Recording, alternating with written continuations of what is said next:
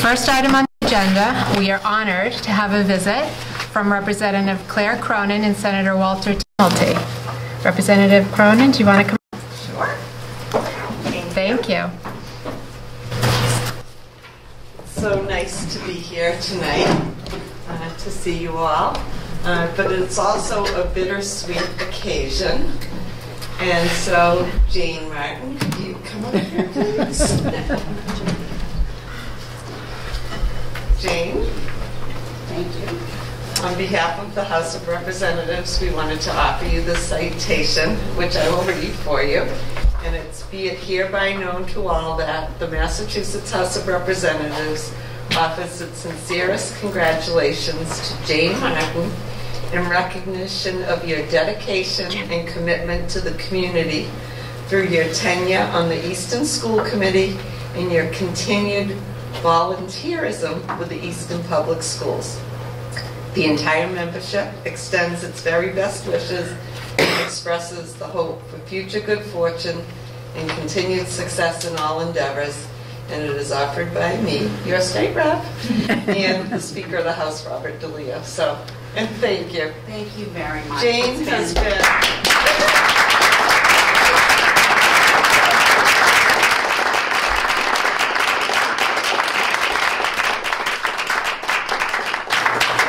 One of the things that I have to say, and I'm going to say it because I can see 3 former school committee members sitting in the audience tonight. We're really fortunate in Easton that we've always had a school committee that understands the big picture, knows how to make good decisions on behalf of the students, and really tries its hardest to push the district forward. So while I really appreciate this, and I'm very surprised and honored, I couldn't have done anything that I've done without the colleagues I work with now and the colleagues who I've been really blessed to work with in the past. So that's it.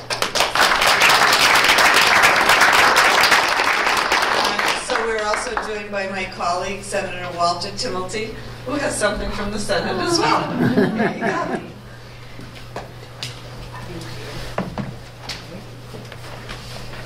Hello, Jane. Getting off that easy tonight. In all seriousness, and thank you very much, Representative Cronin. The finest institutions we have in our communities, and certainly the most important are our public schools. School committees make that happen. And for years, I've heard about the great quality schools we have in Easton from Representative Cronin, long before I had the privilege of representing this community. And since I've had the privilege of representing this community, I've always heard from Representative Cronin what great work the school committee does and what great work you do, Jane. So it was my privilege this week to offer the citation in the State Senate, honoring you for your great work on the Easton School Committee and the great work for the Easton Public Schools, a marquee school system. And we also know this is not an ending for you. There will be other great works you'll do for this great community. This citation states, Commonwealth of Massachusetts State Senate, official citation. Be it known that the Massachusetts State Senate hereby extends its congratulations to Jane Martin in recognition of your dedication and commitment to the community in the town of Easton through your tenure on the Easton School Committee and for your continued volunteerism with the Easton Public Schools. And be it further known that the Massachusetts State Senate extends its best wishes, Jane, for continued success. As I alluded to earlier, this is not an ending. That this citation be duly signed by the President of the Senate and attested to in a copy thereof transmitted by the Clerk of the Senate. It has been signed by Senate President Karen Spilka, attested to by Michael Hurley, and offered by myself, Walter Tumulty. Congratulations, Jane.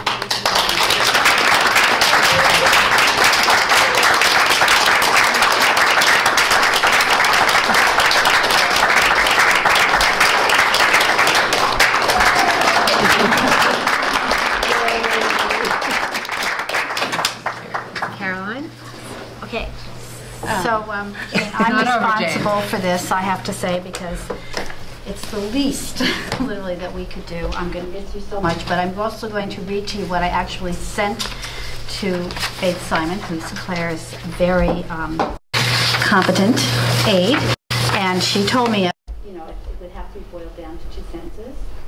So I started out with 2 full pages. I ended up with 1 with big print. I have to read.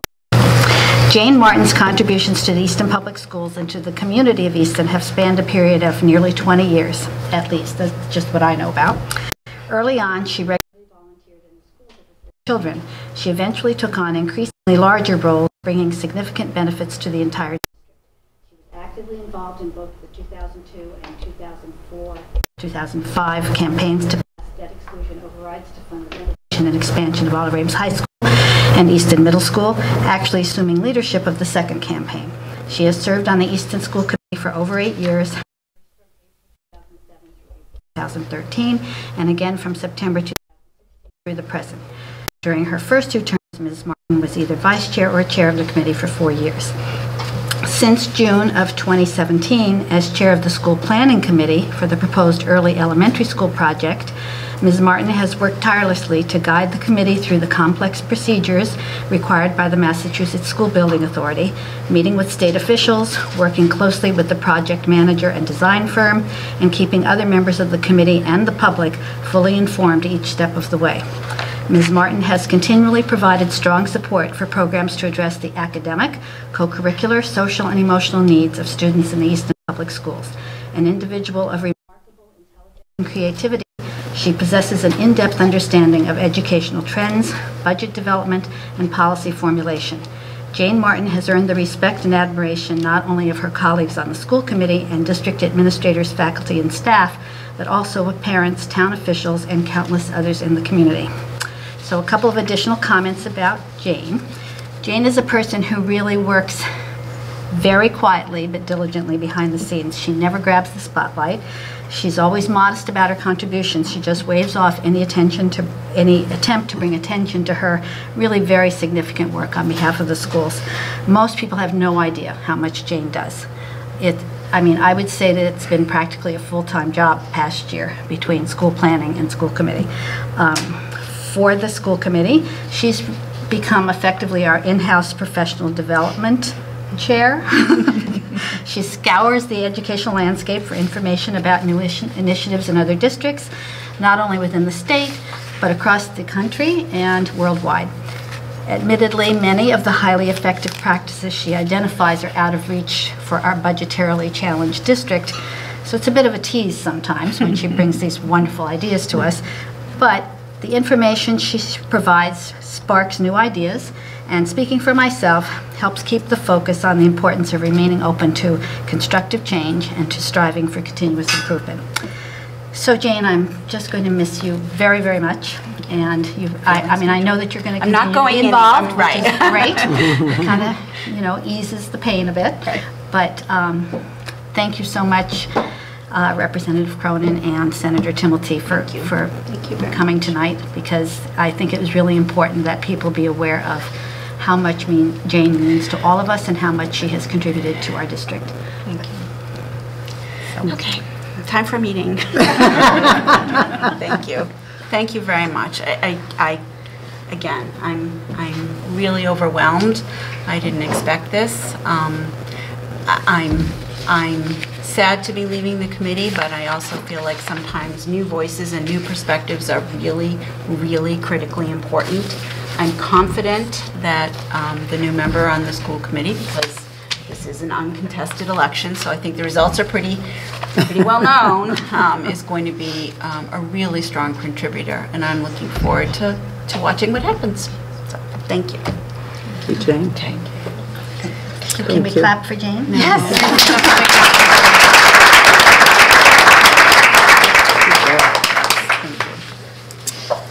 Okay, on to some more mundane subjects. Minutes. Okay, first set of minutes are from Thursday, March 28th, 2019. Does anyone have any comments or questions? Excuse me. No? All right. I'll make a motion to approve the minutes of Thursday, March 28th, 2019. Do I have a second? Second. All in favor? Thank you. The next set of minutes are the executive session minutes from Thursday, March 7th, 2019.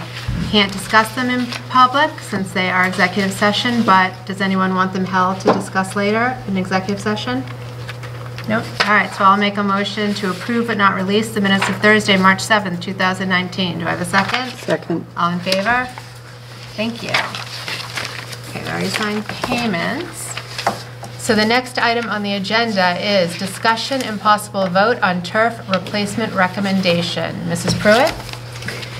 Tonight we have our Director of Operations, David Twombly here, along with our Athletic Director, Bill Matthews, and representatives from Activitas, Jonathan Chartwick and Patrick McGuire, to present some of our questions that we had at our last meeting.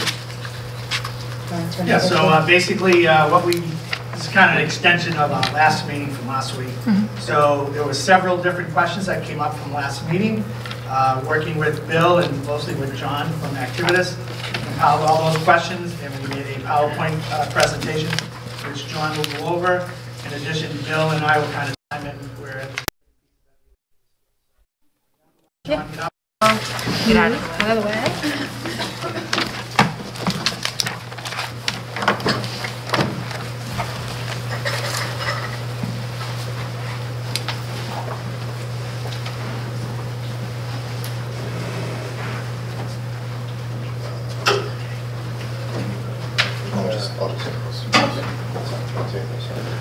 Yeah, just go to the first slide. I want to start off by clearing up a little bit of some questions before from last week, just about who we are. There was maybe some confusion as to whether or not we work directly for a turf company or do that. We don't.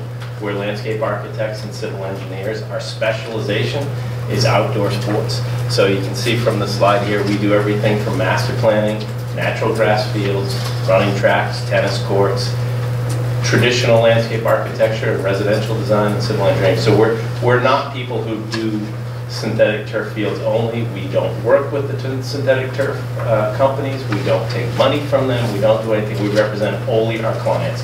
Our clients are municipalities like Easton, public schools throughout the Commonwealth. We also work for colleges and universities throughout the Commonwealth and across the country, like Harvard and MIT and Boston College, and also professional sports franchises like the Patriots and the Revolution. So hope that clears up any confusion that people in the community might have that we're here selling the synthetic turf. That's not the case. We're here to represent what makes the most sense for you as a community when you're trying to renovate this facility. Okay. You can do that. So following our meeting last week, we were tasked with a number of questions as it relates to alternative infill, specifically organics. And then since that meeting, we were also asked to provide some additional information on the design process. So first, we'll start with the design process, kind of where we started and how we got to tonight's meeting. And then we'll try to address each of the individual questions as it relates to organic infills, question by question. So the first two questions we want to discuss, there's a question of who on the turf subcommittee and how, why, and when was Activitas chosen. So I want to let Bill Matthews speak to those two questions.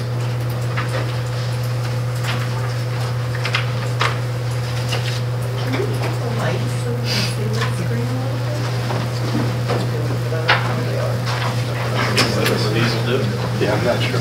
You know, actually, Chris has got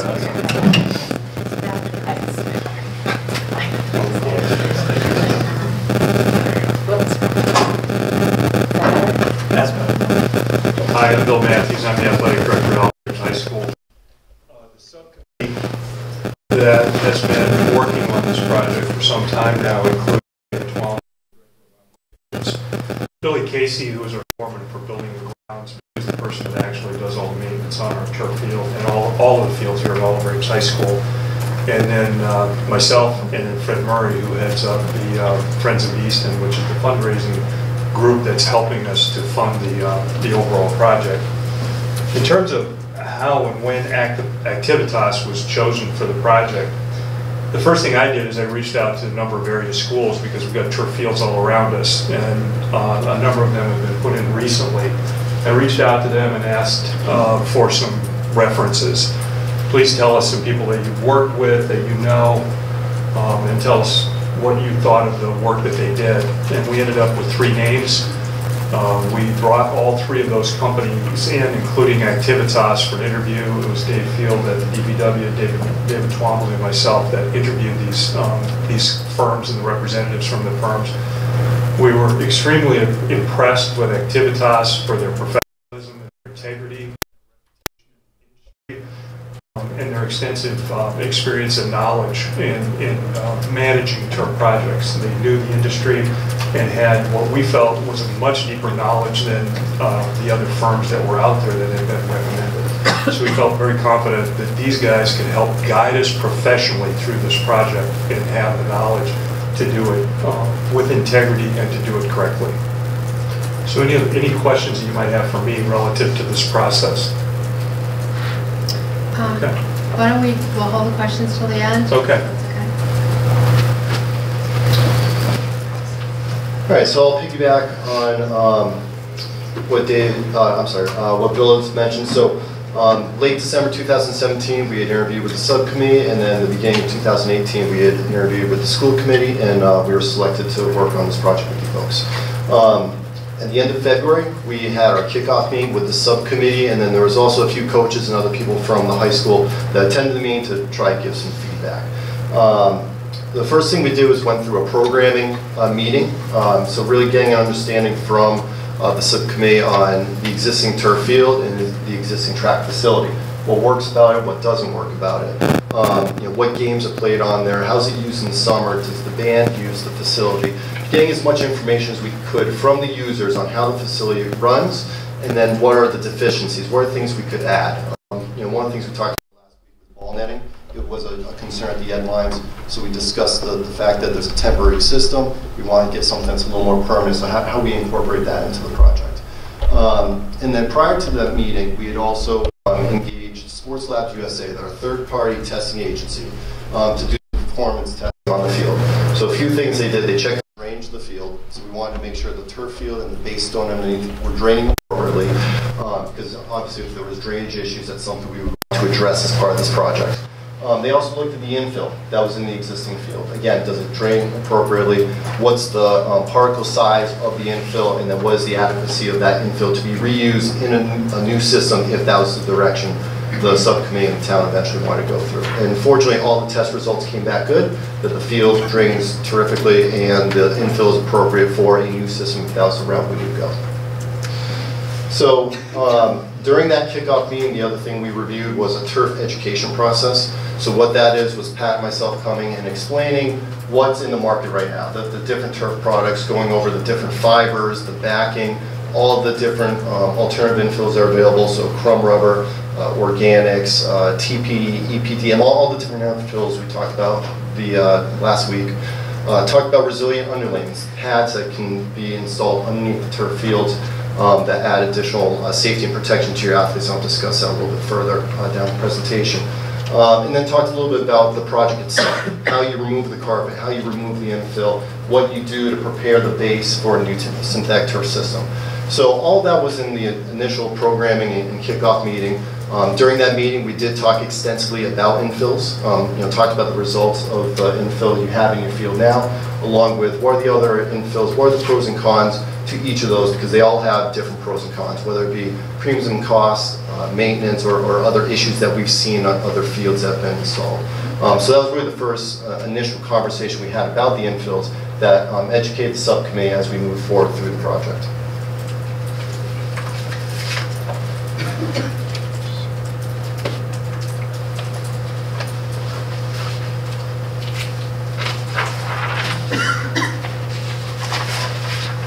So following that kickoff meeting, we had started schematic design, where we compiled all the information that we were presented by the town and the users at that meeting, and started developing a schematic design to understand what the scope of work was going to be. And generally it's been the same throughout the project. Resurfacing the turf, resurfacing the existing track, and then the balding at the end lines. And at that point, we also started preparing cost estimates to understand what the different costs would be for all the components, and we also looked at the alternative infills, what those premium costs were, in addition to the inclusion of a resilient underlayment pad underneath that synthetic turf system. At that point, we started digesting the costs. I think Bill went back, started looking budget-wise to see how we could make the funding work, because there was different funding sources that would have to be used in order to facilitate this project. So we presented the schematic design at the end of March of 2018. At that point, about a month later, we had 4 turf vendors come in to give their own presentations. The companies presented were Shaw Sports, Sprint Turf, Field Turf, and AstroTurf. Those are 4 of about 6 or 7 companies in this area that generally can meet the performance specifications that we develop. As Pat mentioned, when we're preparing specifications for our clients, it's a performance-based specification, which basically says you need to provide a turf system that equals all of these components, whether it be qualification-based, so we have to make sure we have enough experience for that installer to put them in, so we don't have a turf company that just started off last week and is buying carpet down the street and thinks they can put the carpet in. We want to make sure that reputable companies have done this over a period of time. And we also brought in companies that have used all types of infills. So again, getting their information on their systems, their experience with infills, and any information they could provide to the subcommittee. One of the important questions we asked was, for a field that has football, soccer, lacrosse, field hockey, and much more use, what are the appropriate systems to look at? And generally what they recommended was a dual fiber system, with or without a pad, and you could certainly use sand and rubber as being the most cost-effective solution based on the available use of the existing infill that's there. So piggybacking on the recommendations that they had, we started to formulate what we think the proposed synthetic turf system should be.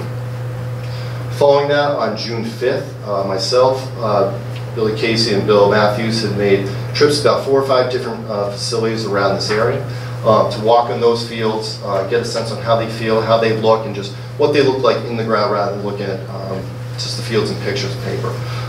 They all had different lengths of installation. A few had just been installed the last few years. We also walked Wheaton College, which has been in the ground for about 5 or 6 years. So to also see how the fields wear and tear over time, because as you know, anything you buy at first looks great, but down the line through the warranty, is it going to hold up? So we were able to get a sense on how these fields look from day one on through the warranty. So based on the information from the kickoff meeting, the schematic design, the turf vendor presentations, and the visits, the subcommittee had given us direction to proceed with the following scope of work.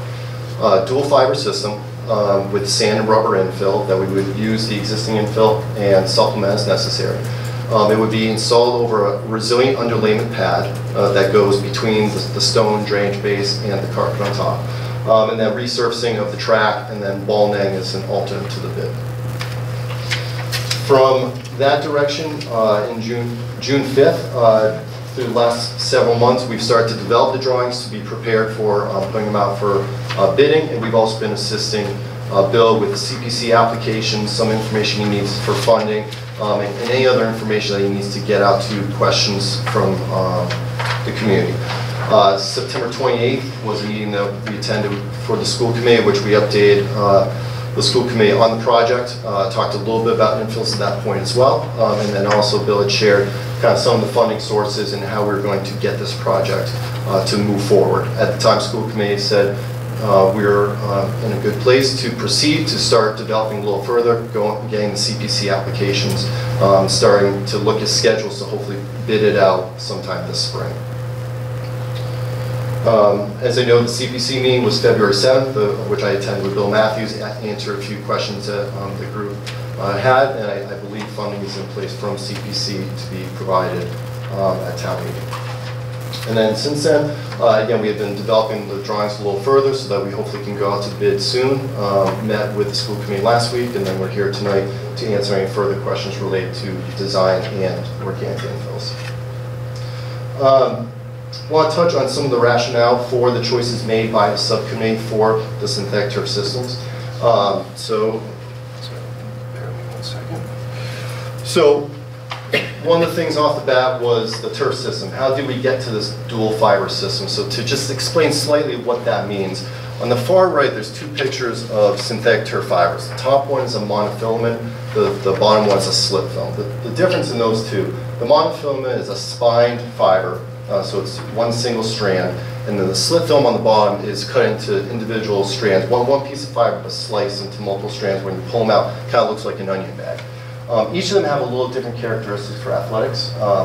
The monofilament tends to stand up more, so if you have a field for soccer or multi-purpose field that you go play field hockey on, that's an ideal fiber because it's going to slow the ball down. The slip film fiber tends to lay over a little more, which gives the ball a little more of a little more speed to the ball, so the monofilm is beneficial to control that. But the slip film does a much better job locking in the sand and rubber so we don't have fly out of the infield when the players are running or sliding. So what the turf companies have done is taken the two of those fibers, combine them into one to give better ball resistance for certain sports, keep the infield locked in, and it's more aesthetically pleasing as you have some strands that are straining the ground, and over time those slip film fibers will lay over. So based on our conversations with the turf vendors, they thought for a multi-purpose facility that was an ideal system for the fibers themselves. The resilient underlayment was then the next decision point that was made by the subcommittee. We talked a lot about the science behind potential concerns with rubber. There's a lot of science to athletics and concussions, and the resilient underlayment is something that certainly reacts to those items. There are statistics that 1 of 5 concussions caused for athletics is the impact that a player makes when they hit the surface, not necessarily the initial impact. So what happens is, if you're in a soccer game, 2 athletes are running for the ball together, they hit each other's heads, they don't have the control after that initial hit to brace themselves for the ground. So what happens is that resilient underlayment that's underneath that turf surface gives more impact attenuation and safety for when that player falls to the ground. There's particular tests that are done to check what the performance standards are for synthetic turf fields in relation to natural grass, because those are the standards we're trying to meet. HIT is one of them. It's a head injury criteria, which essentially it's a anvil that is raised above the ground and dropped from certain height, and with a numerical factor, it's figuring out what the critical fall height is once that anvil hits the ground. So essentially try and mimic a 4 foot, 5 foot, 6 foot tall individual athlete. When they are impacted, fall to the ground, is that going to protect them from concussions? GMAX is another thing that's been used by the turf industry for years in a way of checking this impact. That's going from about 2 feet above grade, and it's a flat-headed missile. So when it hits, it's really testing the resiliency for when your body hits the ground. The anvil for the HIC test is a rounded anvil, so it's mimicking the actual head, and it's usually coming again for about 1.4 to 1.5 meters above grade. So it's mimicking, if I were to fall, hit myself on the ground versus, when you're dropping a bullet from 2 feet, you're really not mimicking the impact your head can make for the surface. So that has an additional cost and premium to the synthetic turf system we're talking about. And this subcommittee felt very strongly that the resilient underlayment should be part of the scope of work. And that was, once the results of the crumb rubber showed that we could reuse, and there's science back up that there aren't any concerns. The premium for that pad was something they felt strongly should be part of this project. Touching that a little bit. The next thing obviously was maintenance. Probably about 10, 15 years ago when these turf fields started going in the ground, the vendor would say, put the field in, 8 years from now, come talk to us, there's no maintenance required. And that's just not the case. Any synthetic turf field does require maintenance. Each of them have a little more maintenance, a little less, depending on what the system is. Specifically related to infills. So one of the things we were tasked with was we need a safe surface that also needs to have minimal maintenance, because there's only so many maintenance hours and money available for all the fields and land in town.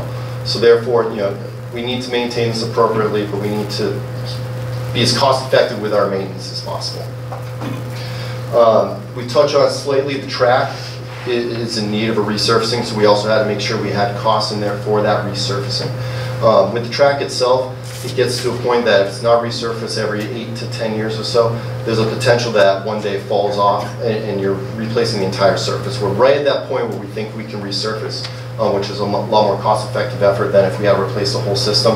So that was clearly something that needed to be included in the scope of work. So based on all of those factors, along with cost, because ultimately, the factors of safety, performance, maintenance, everything rolled in, and then looking at the most cost-effective solution, knowing that there's a budget for every project, and we need to make sure that this project fits into a reasonable budget that the town can afford.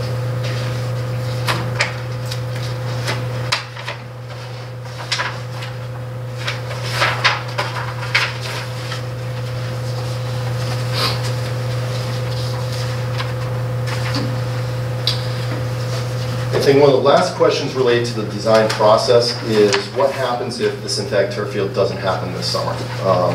Where we stand with the field as it is right now, and what's the future? It's hard to tell the future. However, as we talked about last week, the field has reached its useful life.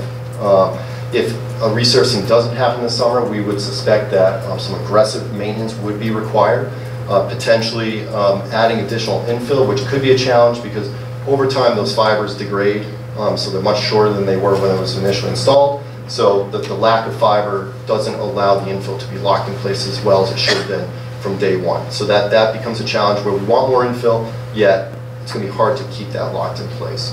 And then I think from the school side, they would look at doing some testing, seeing how it is performing, potentially with the GMAC and the HIC that I spoke about a little bit, seeing what those results are and determining if it's still a safe surface, if we have to wait, if it's not a safe surface, looking to see what other available playing space either on campus or elsewhere is available, whether that be other town facilities, other towns, Stonehill, or what have you. Bill, do you want to touch on that any further? I think you got it. Okay.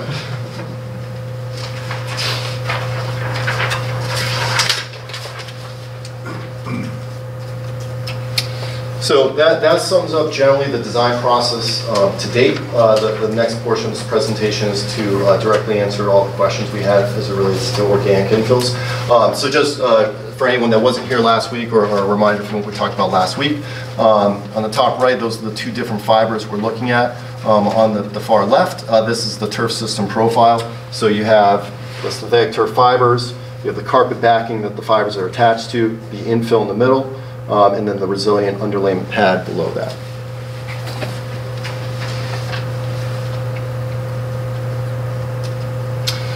And I've already touched a little bit on some of the testing. Obviously, the testing I spoke about, we're trying to mimic natural grass characteristics when we're looking at the synthetic turf fields. So with the pad, we generally look not necessarily at the initial install, but about 5 years down the road. How are these fields going to be performing? There's three comparisons we have here, and I'm sorry, the print's a little small, but what's a natural grass field going to perform at? What's a synthetic turf field going to perform at without a pad 5 years after installation? What's a synthetic turf field with a pad? How that's going to install in 5 years? Generally, what we have found through testing is a synthetic turf field with a pad will perform like a natural grass field would and have good resiliency. The numbers for a synthetic turf field without a pad, the field is firmer, harder, and potentially not as safe on down the road. Now, that being said, there is nothing unsafe with a synthetic turf field without a pad. It's just an extra precaution. As we've gone through the science over concussions, it's a real good benefit to include in your project.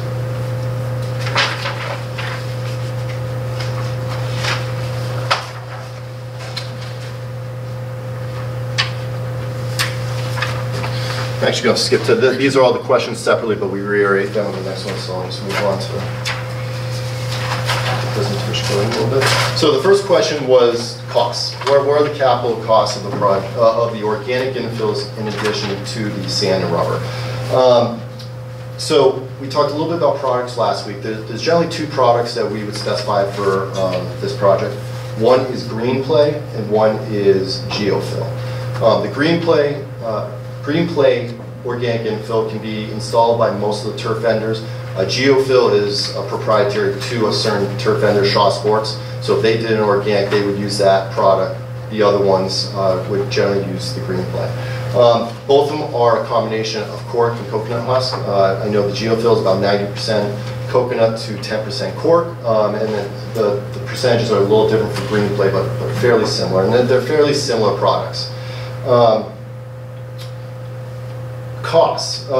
So as part of the premium, we're not looking at just what the additional cost is for the organic. So some other things we would have to consider. The first thing is, if we were not to reuse the existing infill in the field, we need to do something with it. We need to remove it and either dispose of it or recycle it elsewhere. So those costs are about $25,000 in addition to the initial project. With the organic infills, we talked a little bit about the need for irrigation. So these organic infills need to hold a certain moisture content. They're about 30% is the content we're looking for. And we know, especially in this area of the world, we're going to get droughts during the winter, or during the summer. So to assure that we keep that moisture content in there, irrigation is something that most of the vendors will recommend. Based on providing a connection of water to the track from the snack shack, water into the field, a quick coupler to make that connection, some pavement repairs, and also a traveler irrigation system that you would have to purchase. That's about a $30,000 effort there. And then the premiums for the two different infills are slightly different. $1.06 per square foot for green play and about $1.24 square foot for the geofill. So when you add all those costs in, the green play, which is the less expensive organic, is around $137,000, and the geofill would be around $151,000. So if we were to look at an organic infill, your premium is around $137,000 to $151,000. Or the maintenance requirements. That's a key component as it relates to organics. Organics do have much more maintenance involved than sand and rubber.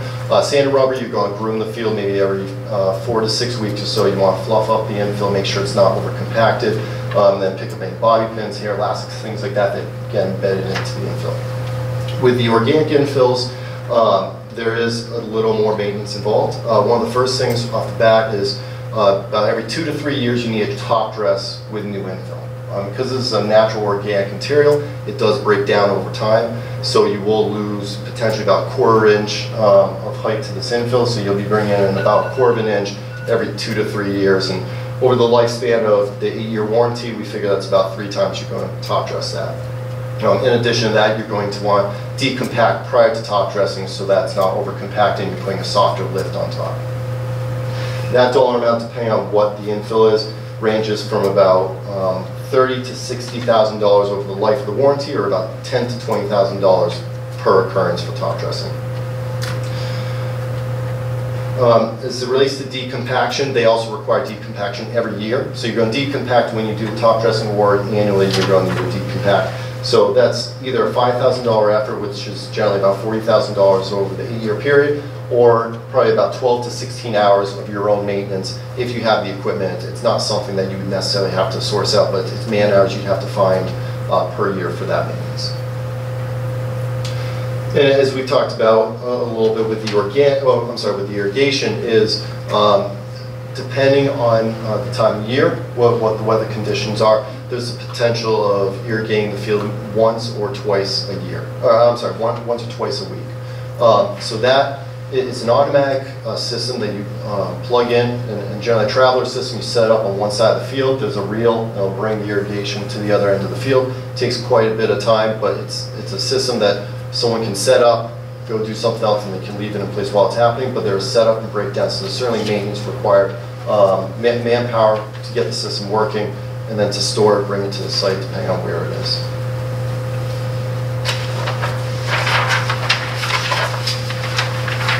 Not necessarily a maintenance, well, I would consider this a maintenance issue. One of the other things, along with the organic infills, with the moisture that's in there,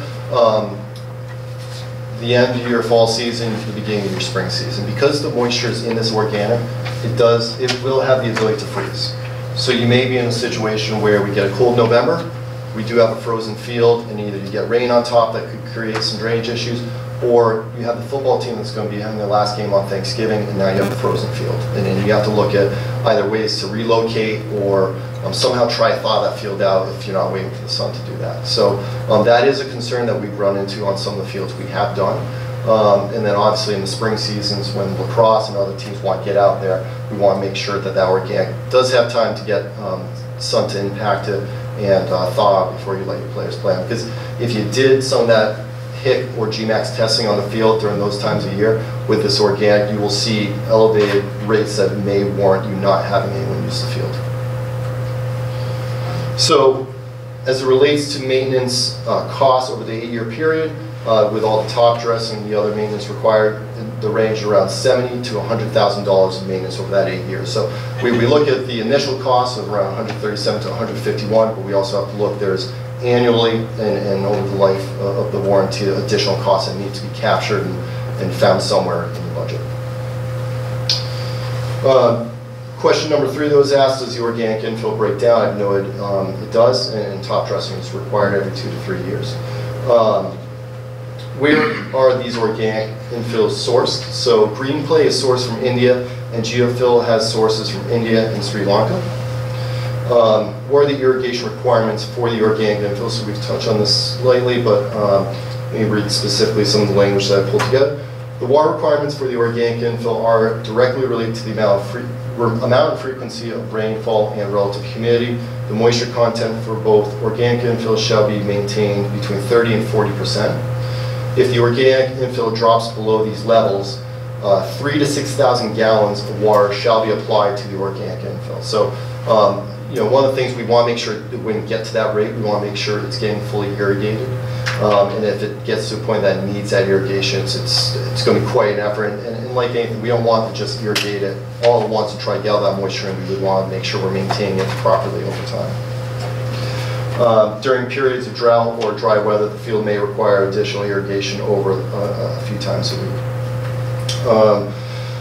If proper moisture content is not maintained, the system can become dusty, more splash and infill fly out, so a little bit of what I talked about where the infill flies out from the fibers and doesn't lock in place, and it's not as safe a product when it does do that fly out. And the infill is more susceptible to breakdown as well during those dry periods. Moisture content should be measured using a meter.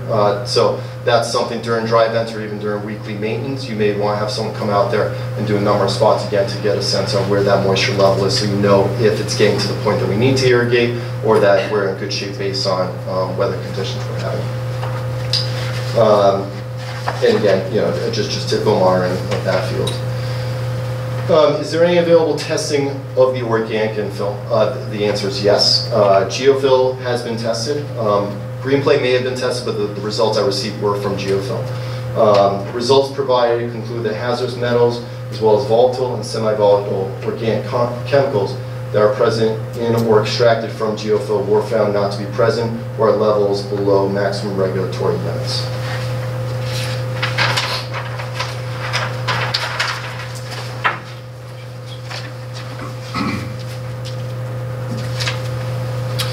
We were asked what companies we have worked with. So for the organic infills, we've done a few fields with Geofill, which is a vendor for Shaw Sports, and then Infill Pro Geo Plus. They're a vendor we haven't used in quite some time, but we've used in the past. We have not used Green Clay or Brockfill, two companies that the Green Clay that we're talking about tonight and Brockfill we mentioned last week. Brockfill has just gotten on the market. They don't have a field in the ground right now, so we would be very hesitant to have you as our client be the first guinea pig to use that infill and see how it works, because there's just no history. And I think that's one of the things we look at, the qualifications for the whole turf system, is making sure these things have been in the ground, have been used, and there's a good history, because we don't want to be in a situation where we use something for the first time, it fails, and then it's not a good situation for anyone. What public or private school districts has Activitas worked with to install organic infills? There's a few in the Commonwealth. Simmons College, there's 2 athletic fields at Daly Field in Boston that we installed organic infills a few years ago. That same summer, Groton School in Groton, Mass. has a field that's organic.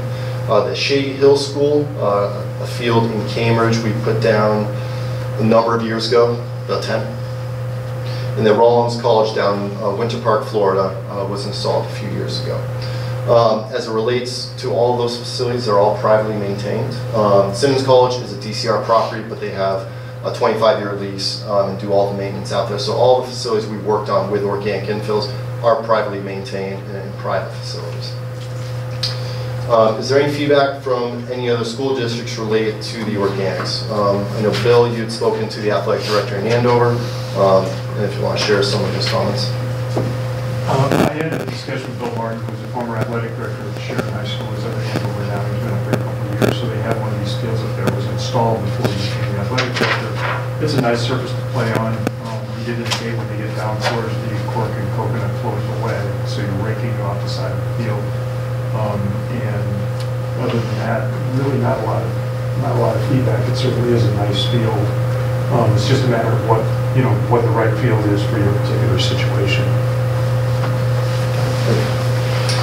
And then the last question was the process used for selecting chrome rubber. I think I touched on this already, but again, first and foremost, I think safety and the potential health concerns were looked at from day one. And once it was decided that the chrome rubber from science looked to have no elevated risks of health concerns and it was adequate to be reused, we then went to the next step to look at the other components that we could include in the project. And like I said, I've spoken a lot about the resilient pad this evening. I think that's an important element that's been added to this project because again, that there's plenty of science that talks about concussions and the safety of these athletic fields, and that will certainly help with some of those concerns for your athletes. Last piece of this presentation is the cost estimate. So this is very similar to what we shared last week. So the subtotal for the mobilization and site preparation, the drainage testing, the synthetic turf system, track resurfacing, and ball netting is around $752,000. That's with bonds, overhead profit, and general conditions for contractors. Of that $752,000, $73,000 is allocated to the resilient pad that I've spoken about. We also have right now just under $60,000 in contingency, which we're hoping will be hoping by the time we get the design completely finished. That there's not many unknowns on this project. It is, knock on wood, pretty straightforward as a scope is related. The only thing we could find is when we remove the carpet. If we're seeing something with the stone base that we just can't see when we're on the field right now, or a certain pocket that doesn't drain like the other drainage testing came in. But we're hopeful we won't necessarily need to use much, if any, of that contingency. So the opinion of probable project costs for the whole project is $812,317.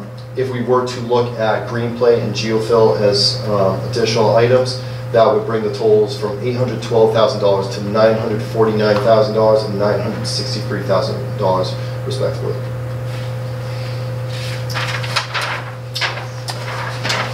Thank you. Sure. So I think will the school committee members ask some questions and then we'll open it up to the public?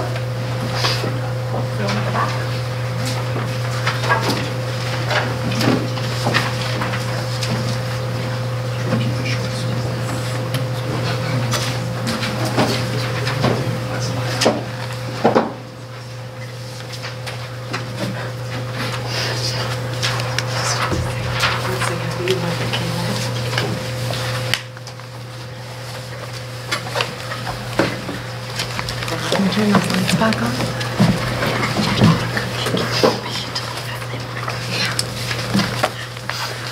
Okay, thank you very much for your presentation. Thank you very much for your presentation.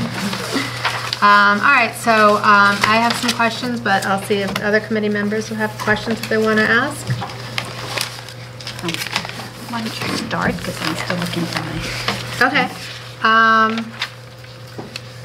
So we've talked about the studies with crumb rubber, and people have expressed concerns about that. Do you know of any concerns with either the cork matter or the coconut core or the silica sand that's used in the organic? Have you heard any concerns about that, or are there any long-term studies on the matters? No long-term studies on that. It's still a relatively new product. Sure. 4 or 5 years of more significant commercial use here in the United Okay. States. It originated in Italy, so if we all went to Italy, we could find fields that are a little bit older. Yeah. But there's not a lot of long-term study on it. Okay. And so, Go ahead. can I just follow up? So, just because there are no long-term studies, though, doesn't automatically assume that when there are long-term studies that they won't find anything. I guess, there's a lot of information right now that's available on the crumb rubber, a lot. And there's when I know we've all looked, I couldn't find those kinds of comparable studies on the PBI. And so I just wondered, is it because they just haven't had time to do them? Because no one's asked to have them done? Probably no one's asked Okay. to have them done. Okay. Okay. They're not certified organic, though. They're just considered organic just because of the call it. materials. Okay. Right. All right. Yeah, I think that's actually a pretty meaningless term, because I've actually read several articles that said there's no certification by either the USDA or any third party that it's actually organic, so it's kind of I'm organic. so-called organic. I'm made out of cardboard. So, Mr. Matthews, I have a couple questions for you. So, as the athletic budget stands now, do you think you'd be able to cover the cost of maintenance for a turf field using the organic infill, assuming there will be no additional funds from the school operating budget? No. Okay. And you discussed a little bit how to determine when the field is no longer safe to use.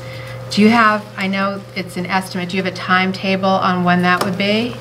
We would do that probably in June to try to determine what the status of the field was. It doesn't become unplayable overnight. Okay. But we would have to evaluate it, see how close we are at that point in time. And it's impossible to determine exactly.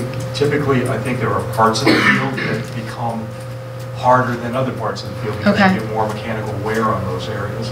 So we'd have to determine the safety of the field, whether or not we could do any kind of remedy to try to fix it up and keep it going for possibly another year. But it's just, I don't have the kind of insight, and I'm not really sure anybody does, to know for sure exactly where that stands. I know that based on industry standards and the expected life of the field, I think our field has stood up really well. I think our DPW has done a phenomenal job of maintaining that turf field. You know, it's just, we just know it's coming to the end, but I can't tell you exactly when it is. So we, you know, the plan was, if we can get things in place, this certainly would seem to be the optimal time. And I think one of the things that is somewhat overlooked is the track situation. Yeah, and when I was on the track yesterday, I was looking at it and I said to myself, we're really getting close here. And it's not a safety issue. It's an issue of the adherence of the latex, that the renewal process is to put more latex on top of the existing track. And that cost is about $135,000. If we don't do it in time, then the latex will not adhere to the existing surface, and then the whole thing has to be torn up and replaced at an estimated cost of about 3 times the $135,000. I know you've probably answered this 10 times already, I just don't remember. When we resurface the track, what will that get us for expected life of the track? Will it be comparable to what we're going to see in terms of now a new life on the turf? Is it another 10 years we'll get? 5 years? Maybe make it a little more understandable. So there's lifts of rubber and latex that go on the bottom to build up, and then when you reach the top, the red surface they put on it, that has UV inhibitors in it. The bottom layers have no UV inhibitors in it. So if you have that red wear out, what gets underneath deteriorates. Yeah. So, which is why John had said it falls off a cliff. It's fine, it's fine, it's fine. All of a sudden there's no UV inhibitors. The whole thing breaks down and falls apart. So by putting the new red stuff on top of it, you push out the life of that field quite a bit. The life of that track, excuse me. And so, Mr. Matthews, say we didn't do anything with the field. Once it was deemed to be unsafe, it would just be closed, correct? Sure. And so at that point, what would happen to the games and practices that would normally be on that field? We would try to accommodate practices on our own facility, although we're overcrowded in the fall as it is. I don't have enough space for the existing teams that do practice on our facilities, including Parkview. We would just have to look at, you know, whether or not Keach Fields would be an alternative. Plus kids over there would be an additional expense for that. And then when it comes to events, we would just have to go sport by sport to see which events we might be able to host on grass fields and which events we would have to move. Like, we don't have a football field, so we would have to go somewhere else for football. Some of the other sports we may be able to play on grass. Certainly sports like field hockey, it's a completely different sport. So when you have a competitive varsity team trying to compete on grass that is used to playing on turf, it's a completely different game. So that's a difficult challenge. Not impossible, but certainly changes the game significantly.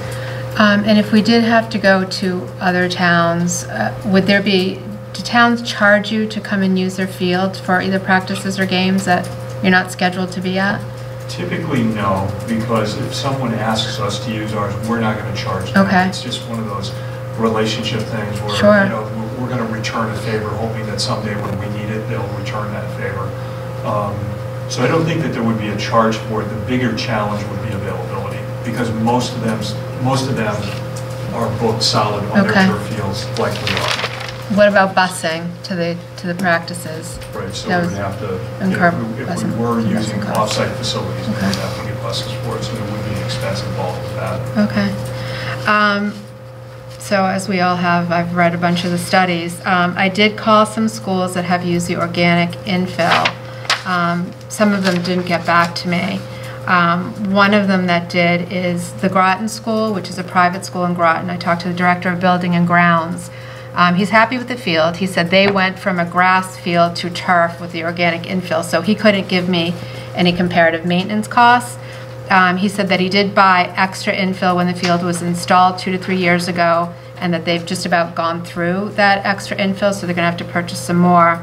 He said in the cold temperature, the water tends to pool and freeze, which I think you've talked about. And then he said during heavy rain, the infill will float to the surface and it needs to be redistributed. So he said they had to buy a special piece of equipment to do that, and then he hired the company that installed it to do that work. I also spoke with the COO of the Fessenden School, which is a private school in Newton. Again, they went from a grass field to a turf with organic infill. He said freezing isn't an issue for them because they don't use their field in cold temperatures. He said they do have to keep it at the right moisture level or it breaks down. He said a couple of years ago, when it was particularly dry, they had to pay $80,000 to top off the field. So what they did is they bought a self-walking water cannon to use now. But he said if he had to do it again, he would definitely put in an irrigation system. Excuse me. He says it needs to be groomed every 2 weeks, and twice a year they hire a company to come in to do a deep grooming. And although he also got some extra infill when the field was put in, he hasn't gone through it yet. But he says he expects he will need to top off a few bags each year. The only public school I was able to get in touch with is Winthrop High School. Talked to the athletic director there. Again, they started with a grass field and then went to a turf with organic infill. So he couldn't give me any maintenance comparison either. He said, again, that he was given some extra infill when the field was installed. They've had the field about 1.5 years and they haven't quite gone through it yet. He said they hired somebody part-time to maintain the field. So I just thought those were additional pieces of information that would be interesting. Thanks for calling. So, I mean, I have more to say, but if anyone has any more questions, I'd like to give you all opportunity. So, I'll say a couple of things. First of all, I read an article that was just published March 30th this year from the Loudoun County Public Schools. It was a full analysis in Virginia of basically the title of the analysis was Problems with Alternative Infills. And it actually talked about several other kinds of alternative infills, like the encapsulated rubber, the I think the thermoplastic elastomer. But they spent a lot of time talking about a corkonut. the things we're learning. Yes, I did not ever think at this point in my life I would be obsessed with crumb rubber. But anyway, actually I'll read a couple of quotes from this article. Corkonut turns to dust and it also blows away and floats readily during storm events, fouling waterways with suspended solids, TSS, I honestly don't even know what that is, and nutrients, plus any binders, adhesives, biocides, and antifungals used on the field. And then it says, so-called organic corkonut is not certified by USDA. We've talked about that before. And there's no third-party certification at all. And it's basically, this article says it's completely unregulated, essentially. So you don't have any agency or kind of formal oversight. It also said that, well, this was actually something I'm quite confused about. It talked about the silica sand that is used with the crumb rubber. But in this article, it seemed to be saying that it's also used with the so-called organic infill. And in fact, what this article said, but I was confused because you didn't mention the sand when you were talking about the so-called organic infill. So, and you notice I am using the term so-called because I am not certified. that it seemed to indicate the actual percentage of silica sand with the plant-based infill was quite a bit higher than it is for the crumb rubber infill. And silica sand is actually, the American Academy of Pediatrics, for example, says that it cannot be used for sandboxes because it is potentially quite dangerous for young children. So, and as I said, the silica sand percentage for coconut fields can actually be as high as 90%. Now the green play, it's 60%, but that's quite a bit higher than the 48% for crumb rubber. So I was actually as alarmed about the holes, and there's a lot about silica sand, most of which would make people quite uncomfortable. So I just feel like that for me was a very important piece of information, because I had not been aware of this, you know, kind of the balance of the silica sand. And also because of the fact that the so-called organic fields can blow away more easily, you do have potential greater exposure anyway. Then there was quite a bit of discussion about fibers that could get into the lungs because there's this dust that comes from the coconut. So I mean, I feel like we'd really be taking a flyer, this is my opinion, obviously, if we went with the so-called organic. I didn't start out feeling that way.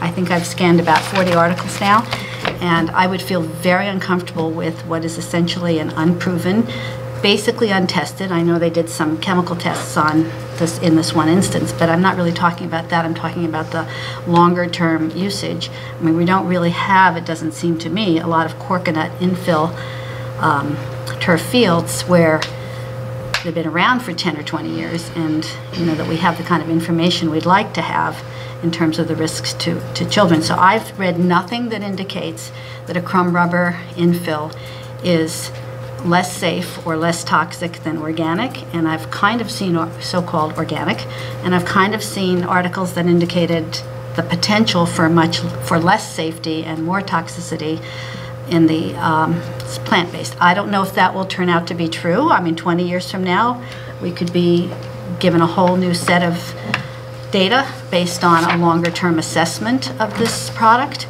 But I actually ended up being very concerned about something that I thought sounded like a great idea to start with. So my only, I'm going to try and be very brief, is that first of all, I appreciate the fact that you have stepped back and brought us all, kind of walked us through the process from the very beginning, because I think that a lot of the concern we had last week from the community perspective was because there was this sense that people didn't know how we got to where we got. So I appreciate you taking the time this evening to kind of walk us all through. You know, like similar to, and I know Nancy, it's similar to, I've read a lot, but I'm not a scientist. I'm not a scientist, so I have to be honest. When I'm skimming through articles, I'm kind of just picking what seems to be important facts. But what's really important to me is we had put a subcommittee together which included expertise, and you clearly have experience with a variety of different turfs. You clearly have used those different products in different locations depending on what's needed. Your recommendation for our situation has been for the crumb rubber.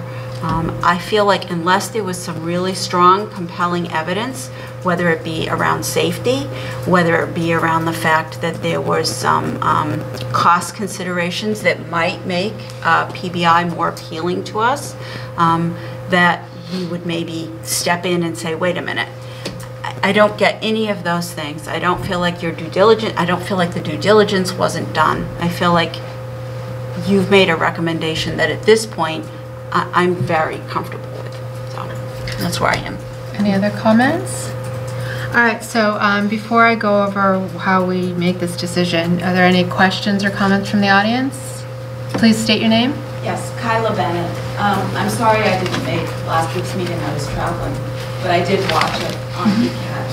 And I am a PhD scientist. I do this for a living.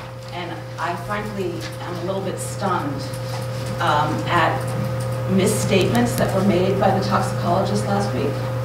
And, you know, people willing to accept this risk. And specifically, the toxicologist who was here said there's a huge body of evidence showing that chrome rubber is safe. That's not true. There is an absence of proof that chrome rubber causes cancer or these diseases. It is very, very difficult to prove that. Not just with chrome rubber, with anything. We look at Roundup, which the town of Easton until now was using. And just now they're saying, yeah, it does cause cancer. We've known it for years, but it's very difficult to prove. So I thought that was, for her to phrase it like that, to say there's a huge body of evidence saying it's safe, that is not true. And as a scientist, I want to share that with you. Sure. That is simply not true. The absence of a proof of harm is not the same thing as saying that something is safe. And there were a ton of other things she said that were wrong. That staph bacteria don't survive on chrome rubber. Absolutely not true. There's a 2018 article in a peer-reviewed medical journal, not something you can just Google, a peer-reviewed medical journal that said that the abrasion type of injuries that you get on artificial turf give you MRSA. It just came out recently. It's there. There's evidence there. Is that for, and I'm sorry to interrupt you, is that for any kind of infill or specifically to chrome rubber? For the artificial grasses. For the artificial grass, okay. So she said it doesn't survive. It does survive on rubber and grass. She said there were a few carcinogens, but at extremely low concentrations. Carcinogens can act at extremely low concentrations, particularly for people who are immunocompromised, children, people with cancer, people with AIDS, people with any of immune deficiency disorders. Sometimes in the parts per quadrillion. Okay, so just because they're low concentrations doesn't mean it's safe. What about her, I'm sorry to interrupt you again, she said something about it being, and I don't really understand, bioavailable. Does that have to do with what you're talking about too? That's a separate. That's different, okay. She said that there were so few carcinogens. A recent study, 2019, this year, and again in a peer-reviewed journal, said in new chrome rubber, researchers identified 52 chemicals that were classified by EPA, and we're talking about this EPA under this administration, that were 52 chemicals classified as known, presumed, or suspected carcinogens. 52. And then there were hundreds that didn't have any data at all. So, one of the other things that somebody said is certain towns are risk averse. My strong belief is that Easton should be a risk averse town. There's something that scientists talk about called precautionary principle. If you're not sure, err on the side of safety.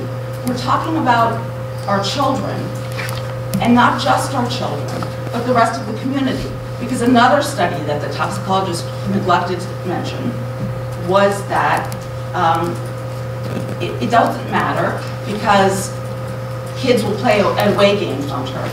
This fixed the whole community. A 2018 study showed that infill particles were found in 85.4% of downstream sediment samples as far away as 4.3 kilometers. These little pieces of rubber are not only becoming airborne, they are getting into the water supply up to 4.3 kilometers away. That doesn't just affect the people. I don't have kids in the school anymore. My kids went kindergarten through 12th grade. They were on those fields. I don't have a pony in that ball game. But I am concerned as a resident of this town who drinks this water. And then, Jane, you said that you thought that there was so much research done on this. There has been a lot of research done on this, and the problem is that they're finding things of concern. So in February of 2019, the Agency for Toxic Substances and Disease Registry, the ATDS, this is the agency who said with PFAS that let's hide this report because it's going to be a public relations nightmare. Let's not let people know that PFAS causes cancer. This agency, just a few weeks ago, said We did some preliminary results from a pilot scale study, and it indicates the need for further investigation for a select group of chemicals for which field users may be exposed. This was 2 weeks ago, okay? My company petitioned EPA to remove their approval of crumb rubber, and in 2013 they did. In 2015, the Consumer Product Safety Commission removed their approval. Just because we haven't proved the link between this stuff and cancer does not mean it's safe. And the last thing I'm going to say, because I know I've gone on a long time, is that there was just an article that came out. There are crumb rubber nanoparticles in this crumb stuff. Nanoparticles. It makes up more than 30% of car tires. That's a lot of nanoparticles. They just discovered, and this was just published in the issue of Current Biology. This is a medical journal. These nanoparticles behave just like asbestos. And they're saying this is going to be the next asbestos problem. We are going to see athletes who are breathing this stuff in and getting very ill. I understand we need fields for the kids to play in. I understand that there's money problems. But honestly, the safety of the people in this town needs to come first. But do you think that these materials that are labeled organic are safe? We don't know anything about those either, and there's a particle issue with some of those as well. I don't know enough about those. I also am concerned about the sand, but the sand's in the rubber infill as well. Sand, so that kind of sand is not good to breathe. So I don't know enough about that to say what the answer is, but what I'm saying is there not anything we can do to explore this further? Both that EPA is supposed to be coming out with their study this year, which, I mean, I don't know if I will trust it, but it's been going on for years now, so hopefully we can. And I just feel like we're making a mistake. So here's the question is, who's doing the studies on the PBIs? Where are those studies? I looked and could not find any scientific studies. So I saw the MSDS, the material safety data sheet for what's the name of that company? Greenplay? Is that what it's called? Greenplay.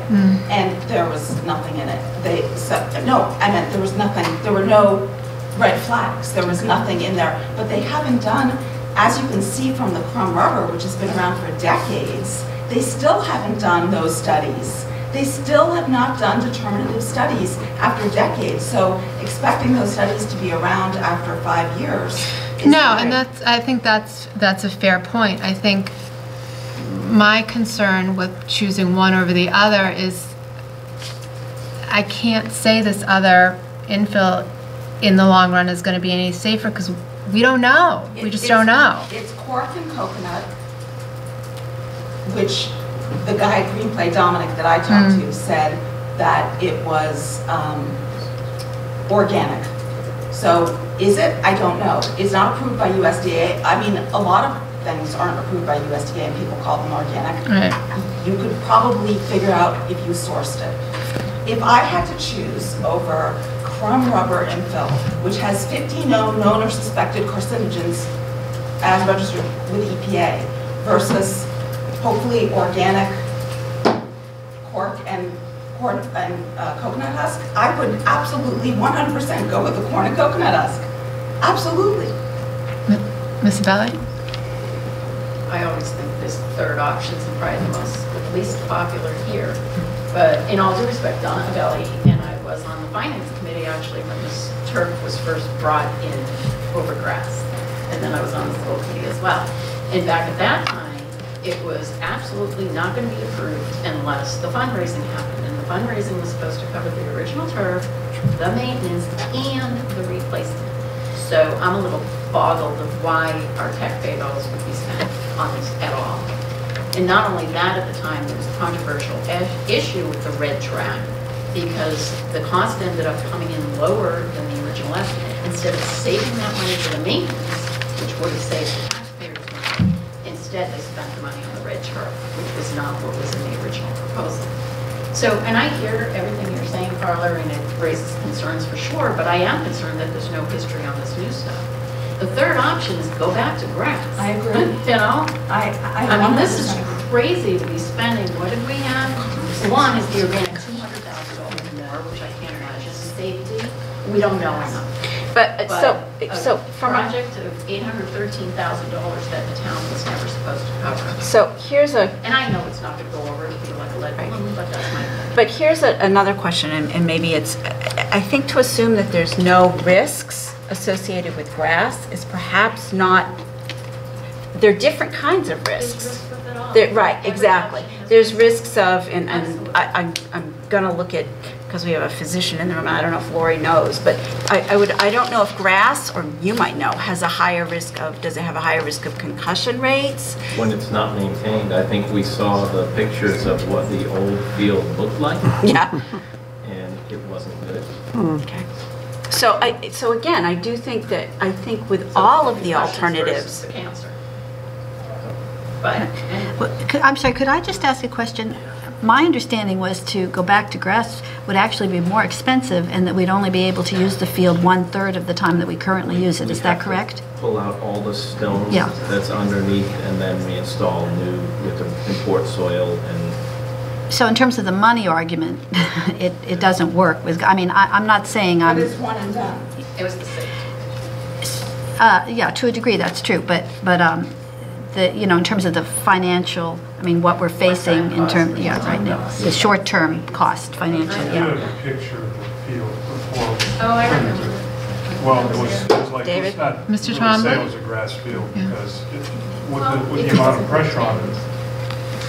I think activities could probably answer this point clearer than I can, but if you put a natural grass field in there, Yeah. you're still going to have pesticides and fertilizer, which are known carcinogens, as this lady back here just mentioned about Roundup, which is found to have be a carcinogen. So if you put fertilizer and pesticides out there, I mean, that's not a good thing either. So kind of like pick your poison. I don't really know which way to go on. I mean, you can make pros and cons on each one of the different items. well, and I think that's what we've asked this group to do. We've asked them to look at pros and cons. Right? Right. And just to return to the article that I referenced earlier, the Loudoun County Public Schools analysis, the sort of a white paper that they put out, but they talked about cork. First of all, it says that cork actually is one of those hardwoods that can pose significant risks, respiratory problem risks specifically. It can cause hypersensitivity pneumonia, which is alveolitis, I guess is the term. And frequent attacks of this can cause lung scarring, fibrosis. This is specific to certain kinds of hardwoods, including cork. I mean, cork and coconut sounds so natural, but I just, everything I read seemed to indicate that there were a lot of unknowns, mostly unknowns, about, you know, the long-term impact of using that in so many ways, including any kind of future exposure. But I mean, my main concern is I think the jury's still out on the new stuff. It's kind of still out on crumb rubber, but you know, we, as you pointed out, we don't use the old generation crumb rubber, which seemed to be more problematic in terms of the particle size, correct? I hope I got that right. But I just feel like we would be, in some respects, kind of saying that we were willing to take a greater risk on an unknown quantity than a mild risk or whatever on a known quantity. I mean, there's probably nothing that's perfect, including, from what I understand, a lot of natural grass fields are full of lead from many, many years of automobile, you know, the leaded gasoline kind of permeating the air and getting into the dirt. So, I mean, there's kind of nothing safe, and we certainly don't want our kids to stop playing. So, I don't know what this, I have the utmost respect for Kyla Bennett's expertise and her credentials, and I know that her passion is there, and I am so pleased that she cares for this community so much, but I'm just not seeing it. I'm not seeing that the risk of crumb rubber is, you know, with evidence, unsafe compared to Corconet. I'm not sure either is 100% safe. Nothing is. Have any other comments? You can think about it while I just go through. So how does the school committee fit into this decision? We don't have authority over the day-to-day operations of the school, but we are responsible to keep the public informed, which we've done over the past year with our meetings. We are responsible for the budget, which is why we voted on funding sources. As was mentioned, a portion of this project will be put in our capital budget request, which will be voted on at town meeting. A portion was requested to use CPA funding, which again will be voted on at town meeting. And we have some private fundraising that's going on, and then some money from the athletic revolving account. We have said all along that none of the funds would come from the school's operating budget, and that's the way it has to be. But we have been asked to make a recommendation on whether to proceed with the projects. My understanding would be the next step is if you go out to bid, and they'd have to have this is what the project scope is to go out to bid. Excuse me. So, any other questions or comments about that? From a funding perspective, too, I think the thing to think about, and I'm just thinking, I'm making a comparison to the MSBA, just because I've been dealing with the MSBA so much, is one of the things, if we were not to do this year, hypothetically, and move it forward because we felt like we needed more time or there was going to be more information, my concern becomes the pool of things that is going to be on the list next year could look very different than the pool of needs that's on the list this year. And so this year, based on what our needs were and based on what the town needs were, there was capacity to put this on town warrant to bond. I don't know that we could guarantee that next year we'd be in a similar situation. You know, again, I'm thinking of depending on what ends up happening with the school project. We could end up replacing a boiler next year. That may have to go on. There may be huge roof issues. That may have to go on. We may have, you know, I mean, we've been fairly fortunate. I'm using that term really loosely so far in terms of those primary schools as we've discovered issues with tiles and asbestos and what we need to do that to remediate those situations. But that could, where we've been very fortunate in little pieces, could become a very big problem. And that will happen quick. And that's a huge amount of money. I'm thinking about what the pool is like this year, what it could look like next year.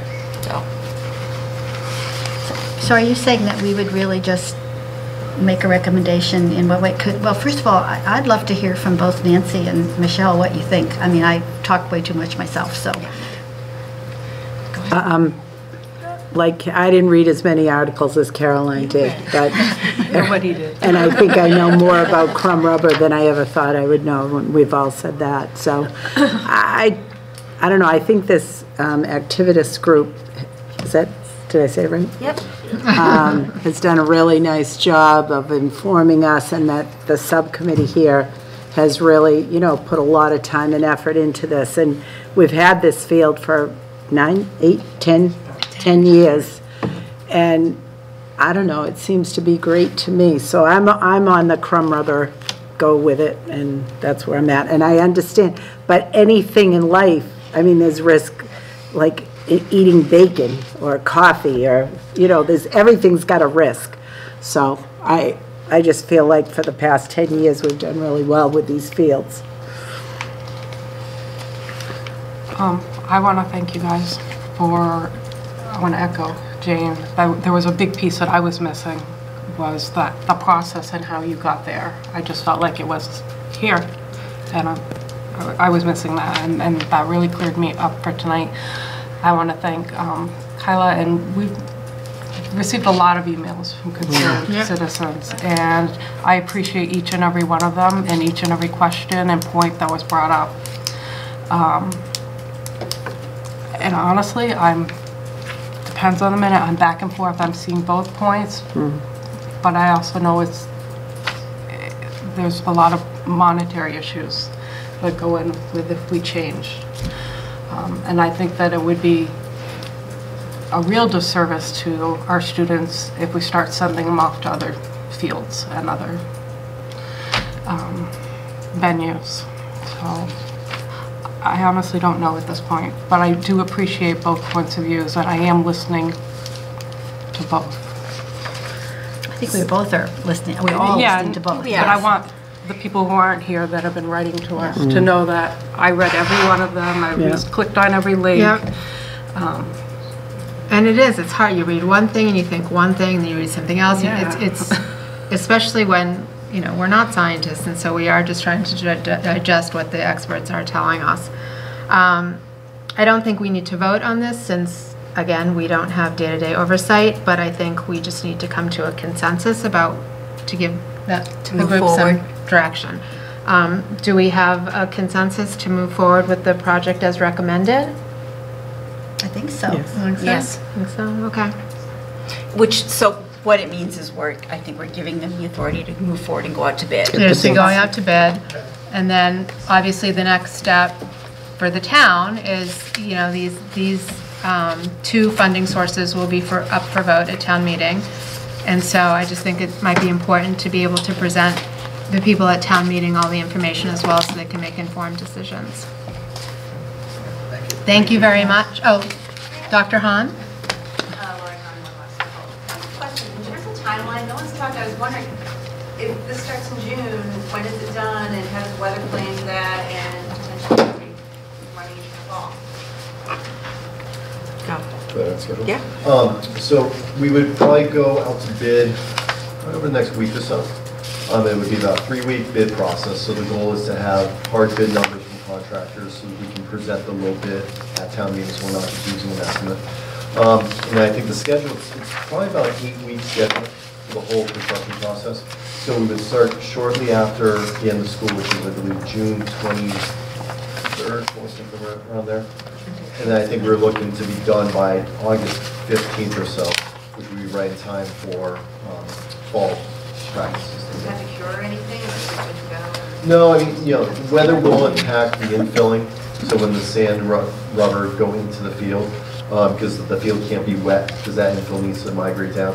And then for the track surfacing, they need some dry weather. So there could be a little bit of impact related to that. But once all the surfaces are put down, there's not necessarily a cure period to allow people to get on, except for the track surfacing. The day they paint the lawns, they get on, for a few hours, things like that. But there's certainly weather impacts that could delay. So that's why we want to try to hit the ground running as soon as the season's over, or we got there a little bit earlier to do some of the demo work. Anything we can do to pick up, because we know there'll be some rain in the summer at some point. So we have to start with the private funding, right? Because you wouldn't have the funds available until the fiscal year. I know that's not your purview, Right, but I think, obviously all the funding needs to be in place. So we'll have the funding, we'll have the assuming CP. the funding's in place, We'll have the town money wouldn't be available until July, right? The new fiscal year. In the new fiscal year to bond it. Do you mean to bond it out when they'll bond it out? Yeah, probably. But I don't know if there's something that Connor can do to make those funds available once we vote for them at town meeting. So, yeah. Typically, you don't pay, I don't think municipalities can pay contractors up front. Until the work is all completed, that's when you pay. Right. So even though the next fiscal year starts July 1st, we're not allowed to pay until the project pretty much ends, which is like August 15th. And I'm just going to confirm, because we are looking at a timeline, and so the private fundraising will have to be pretty well done by the time this work is hitting the ground. And you feel like you're on track for that right now? Absolutely. Great. We're on track. Okay. I also just feel the need to at least tell you, and I think we've talked about it in the past, Friends of Easton raised $500,000 10 years ago.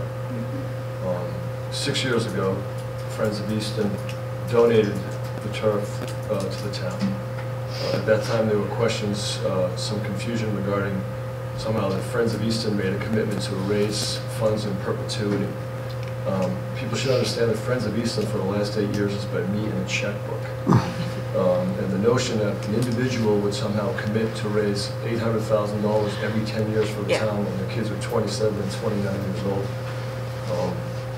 is not only not plausible, but was something that was spoken about on the record in the school committee meeting 6 years ago. Right. So the good news is people, I think, in the town are very supportive. We've got sponsorships from people with regard to signs on the perimeter fencing, with regard to the press box, significant donations and sponsorships. And so at this point, we're well within reach of the goal that we expect to achieve, and we don't see any reason that we're not going to get there. Right.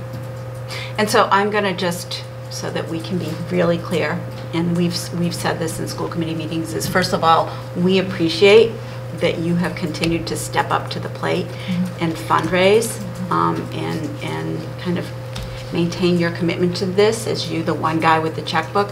I am going to go back to what Donna Abelli talked about and what Caroline and I have some pretty direct experience with, as well as probably Lori and Colleen Less. Is originally, Fred, when the Friends of Easton was just formed, and it wasn't just one guy with a checkbook, there were conversations and commitments made. And I don't think Fred was there. You probably weren't even involved. You're probably talking about John Right, Hackett. thank you. I don't even think you were involved. John took a job in Washington, D.C. Absolutely. 10 minutes And after you were left project with was the, done. you were left And with I'm the, holding exactly. it up. And so I think I need to be clear that there was some history, but we're not, you know.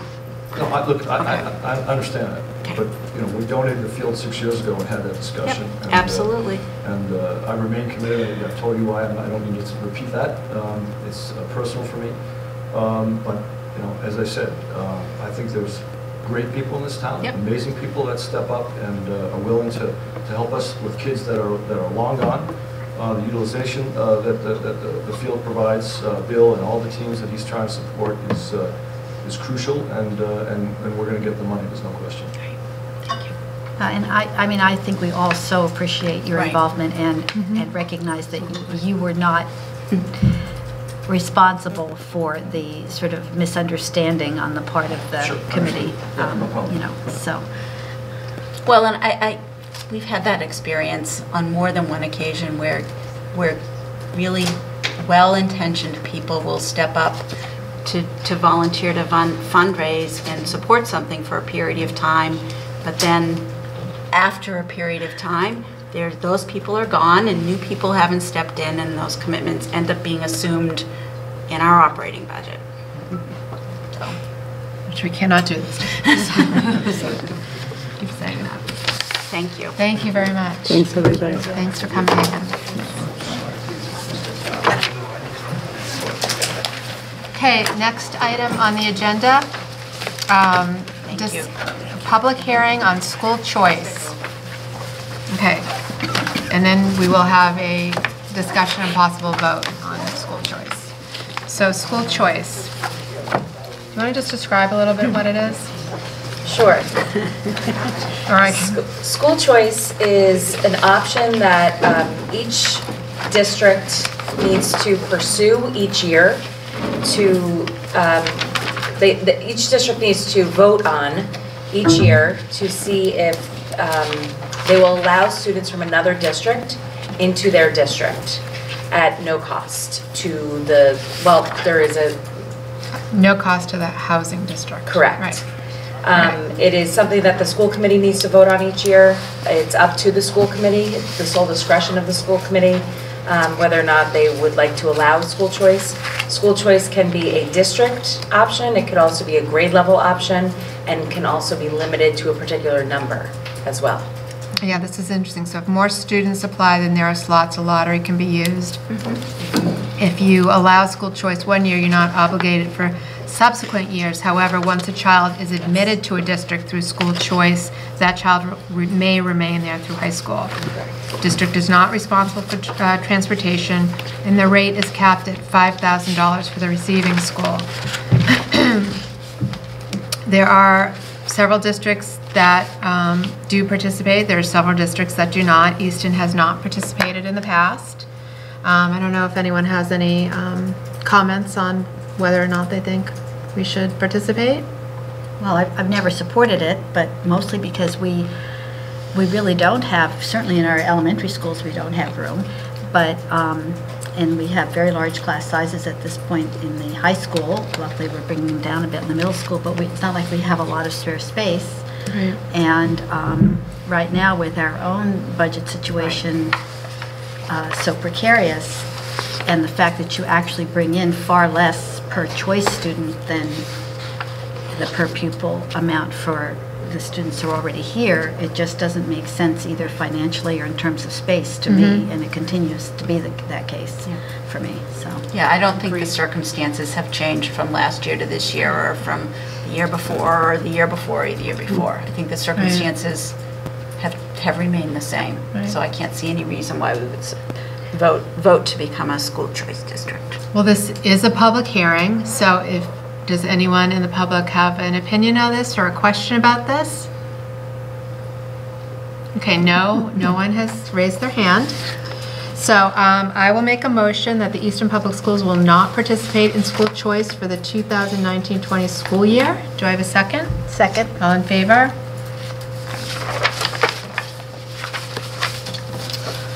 Next item on the agenda, item number 7, which is discussion and possible vote regarding foreign exchange students. I'm going to make a motion to table this item. Do I have a second? Second. All in favor?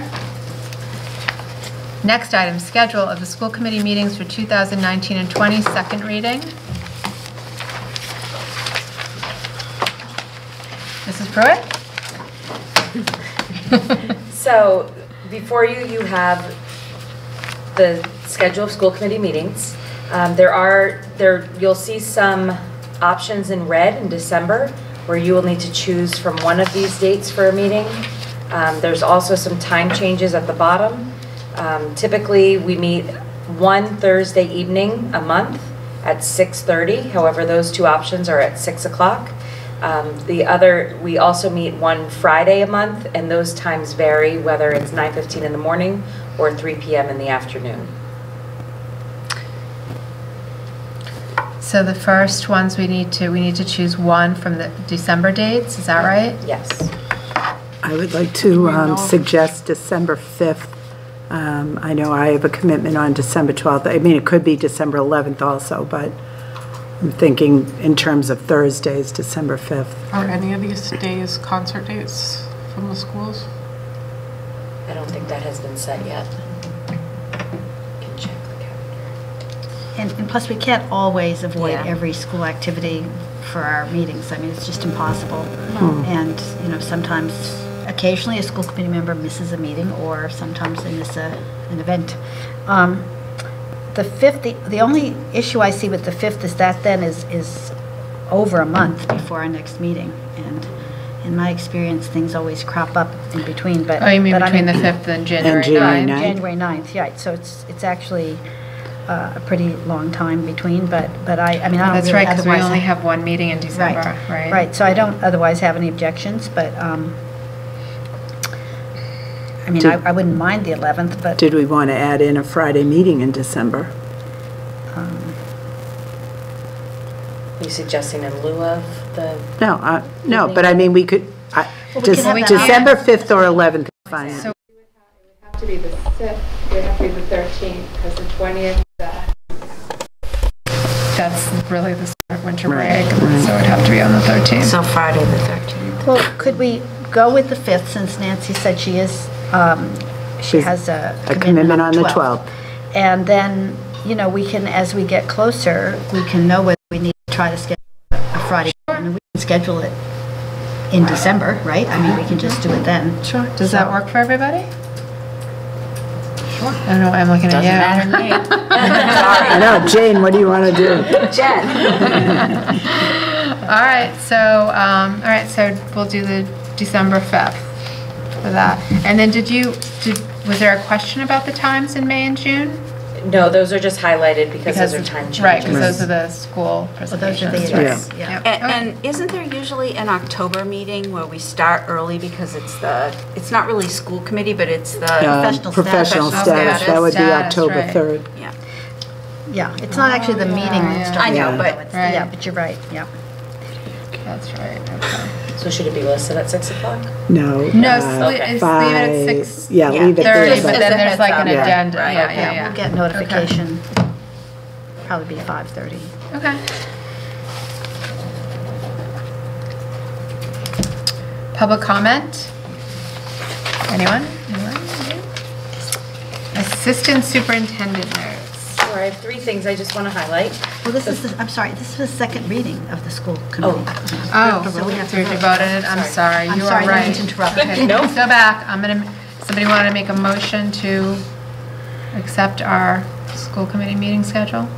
So moved. Second? Second. All in favor? There you go. Thank you, Caroline. Assistant superintendent notes. Sure. So we had, this past Sunday, we had 14 girls from Oliver Ames attend the Girls STEM Summit at Wentworth Institute of Technology. This event was held this past Sunday, like I just said, March 31st. And the purpose of the event was to inspire girls to pursue STEM fields. You can see a picture of the girls on my Twitter feed, which is @AssistantSoupEaston. It was so wonderful that they were able to attend. Mary Romans, our math department chair, attended the event with our students, so it was absolutely wonderful. There was also the 84 movement at the State House yesterday. So in collaboration with the Easton Wings of Hope, students from Oliver Ames were at the State House working on raising awareness of the importance of preventing tobacco use among teens. Students received leadership development training on meeting with public officials, as well as had face-to-face meetings with state representatives and senators. And Senator Timilty actually just commented on it this evening when I spoke with him before the meeting, and how wonderful the Oliver Ames students were and how attentive they were to all the topics as well. And we have many wonderful arts nights happening around the district over the next month, so keep your eye open for them. Tonight was EMS, and I'm very sorry that I wasn't able to attend the Easton Middle School art event. So that's all I have for this evening. Thank you. School committee notes? I just want to give folks a heads up reminder. I know we all got the invitation for senior projects, which is this Sunday. And I just want to comment real quickly and to thank, I think it's Craig Goldberg, who is I know it's Craig who teaches that class. I had the pleasure this week. First, I went to Jonathan Tolub's concert. Jonathan composed an original piece of music and actually put together a program where other students composed music, and then he also put together an orchestra and they played his original piece. And then yesterday I just went to another presentation from another one of the seniors. Her name is Kayla Brawley, and she actually has been working all this year with a music professor from the University of Arizona. And she had put together 2 proposed high school courses. She researched the curriculum, she looked at how she would, put the courses together. They were very interdisciplinary. She talked about how she would appeal to students, from science and math and the music. One was a music engineering course, one was a hip hop course. And those were just 2 little samples of the great work that senior project is. There's a huge part of me that wishes every single senior in our high school could have that opportunity, because I actually think, particularly when you're a senior, as you're checking out, this is something that really has clearly kept those kids engaged. So if there was ever any way we could expand that. And I do know that we offer community service right now, and a lot of our students take advantage of community service. I think in some ways the senior project I see is a much more valuable learning opportunity for our kids. So I was just going to say, I'm wondering, maybe we could have our students teach some of these courses.